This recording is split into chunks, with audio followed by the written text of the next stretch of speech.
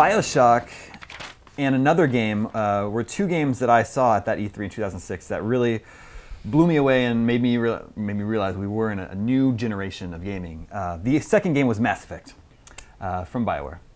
Originally an Xbox exclusive RPG. Yeah, I'd kind of forgotten that detail. It's one of those things like that game didn't come to a PS1 for years, but I don't think people really associate it with Xbox. So it's just kind of those interesting trivia, like just bits of history that's kind of easy to forget. Yeah. That gave us Commander Shepard. You could choose to play as either male or female, but you're always Commander Shepard. And I think those two like default images of the male and female Shepard are very iconic video game characters from the last generation. Did you guys customize your Shepards? I did. Yeah, me too. So like the Shepards on the box, I'm like, that's not Shepard. Yeah. You just see so much of them though in like the marketing and imagery. Miranda, you just played through I could totally be misremembering, but didn't you just play Mass Effect for the first time fairly recently? Yeah, I played all 3 Mass Effects last year in a month. Oh wow. Yeah, so yeah, I kind of wish I would have played it at the time because the mechanics now, like the shooting mechanics and stuff, just don't really hold up. Sure, well they evolved from game to game too. Oh yeah, absolutely, they definitely changed, and for the better. Mass Effect 1 was, with how shooters are now, is a little bit difficult to get through, but it was still fun, like commanding my squad and talking with everybody and building those relationships for the first time and finding out more about the Reapers. I mean, the interesting thing about Mass Effect 1 is they very much, like, that was an RPG with some shooter elements, and then they swung that in the other direction for the future games, where they're like shooters with RPG elements, and really doubled down on it, feeling like the cover system feeling great, and like the shooting and the guns all feeling great. And then the first game, it was much more, I mean, they focused much more on kind of the stats and the RPG side of it, in my opinion. Yeah. I sort of, it's an easy thing to overlook, but I like everything in that world sort of feels like it makes sense. It's actually, Bioshock is another game that's good at that, but like the Normandy, I'm like, yeah, this ship feels realistic and feels like a ship that could exist in real life. And the Citadel and how you get around that world, and ships can't actually travel faster than light. They have to go to the, what are they called, the Mass Effect relays. Right. And you have to get shot through the relays, and like how, like Mass Effect's not actually that far in the future. Like, I just like the world building that they did and how like, humans had to like catch up to the rest of the galaxy because of this technology we stumbled on. Yeah, so we just needed some help from ancient races to send us this technology, and then we'll be good.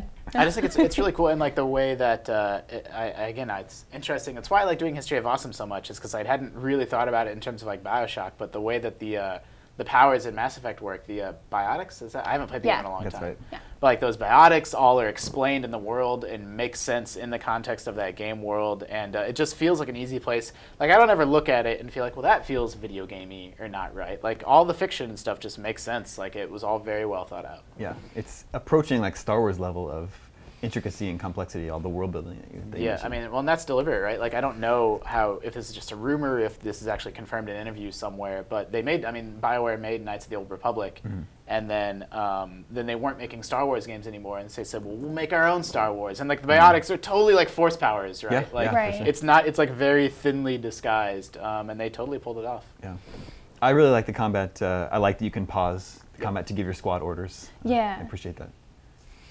Then there's also great voice talent. You had Keith David, Seth Green is in there, Lance Henriksen, are all in the game. It was just like the prelude to all the great relationships you got in the following game. Like I think the best thing about Mass Effect, like you can look at each of the games and say, hey, this did this one thing for the entire series, and of course this one was establishing what this was in the world.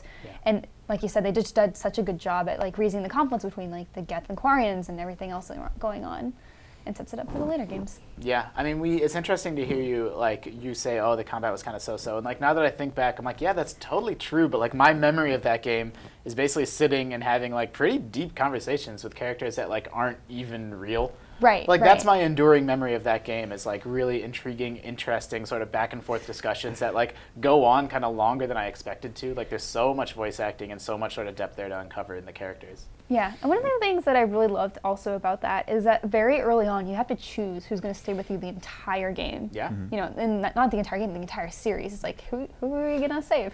Yeah, I mean, there's an interesting Penny Arcade comic about that, and it's super true, where like, if you're talking Mass Effect stories with somebody else, they're like, whoa, like, that's not even, that character that you're talking about has been dead for 2 games in my game, and like, that's another thing that's fairly common now that was a much bigger deal in 2007, that promise of like, you're going to make choices now that are going to follow you into like Mass Effect 3, like into something that we haven't even planned or conceived of yet. Like that progress carrying over from game to game was a really big deal. There was later BioWare games had straight up sex scenes. The original Mass Effect had an implied sex scene that got picked up by Fox News, and was a mild controversy at the time. Didn't they have some terrible, maybe you don't have it in your notes, they had some terrible term, oh, it was sex box. Yeah, that's what it was. So yeah, like, it's like sex box. Just because it has an implied sex scene in a game that's obviously not meant for kids. Yeah, the reporters at Fox News were saying that you can commit acts of bestiality in this new video game. And then later they wow, rude. Later they admitted that they had never actually seen the game. Yeah, they had no idea what they're talking about. It's like, wow, way to be rude to Liara, but yeah, I'm really happy they improved relationships later on, more choices. Yeah, that was a big deal. Yeah. So I also remember riding a lot of elevators in the first Mass Effect. Oh yeah. And bouncing my Mako around planets, trying to get over mountains and stuff. The Mako's precious though. Yeah. They definitely made improvements to that game from at 1. In my opinion, 2 is the best. I agree too. Yeah. And there's definitely things that feel a lot better.